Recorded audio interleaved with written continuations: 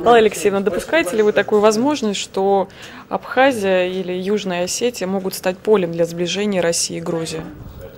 Я думаю, что в принципе это возможно, если взяться за это дело действительно желая какой-то пользы, потому что очень часто получается наоборот. И Абхазия, и Южная Осетия становятся полем конфронтации. Между прочим, вот это последнее заявление Владимира Владимировича Путина, оно много в себе таит. Он сказал: пожалуйста, разговаривайте. И, между прочим, наши грузинские коллеги, дай им Бог, как говорится, доброго здоровья, но они лукавят, потому что действительно были возможности вести переговоры. Они не хотели этого. Они хотели, в какой-то мере, так сказать, решить вопрос более императивным путем. И сейчас надо возвращаться к этому. Там есть масса всяких проблем, причем начинать надо с самых каких-то чисто практических. Понимаете, как отношения между, в общем, государствами, межгосударственные отношения.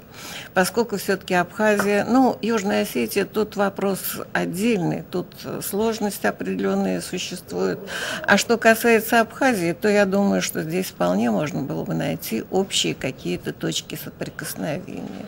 Чисто практическом, общественном и экономическом плане. Ведь там масса родственников по обе стороны границы. Вот хотя бы проблему их общения каким-то образом решить. Вот уже вам большое, так сказать, конструктивное поле, большое конструктивное поле для работы такое. А как бы вы оценили роль Грузии в районе Большого Причерноморья?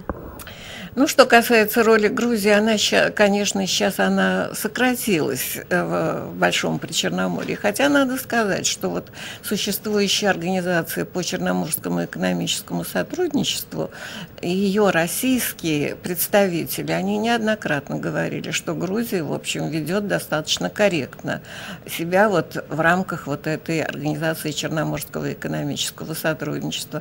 А многого они, в общем-то, сделать, конечно, и не могут. У них сейчас ограниченные территории.